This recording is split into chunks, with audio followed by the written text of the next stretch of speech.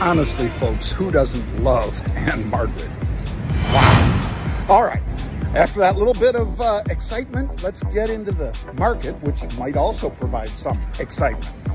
Take a look at WRK. It's higher by 7% right now. Oracle, on the other hand, dropping 10%. Revenue coming in way light of expectations. Larry Ellison saying about $4 billion in his cloud for AI in the coming months, but that's not on the sheets right now.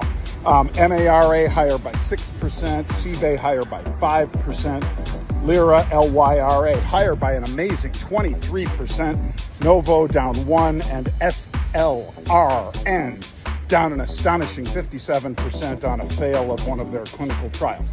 I'm John Najarian. Make sure you stay tuned for the Rebel Edge, because we're gonna force it back in there today, even if our videographer's sick. See you at 1 p.m. Bang.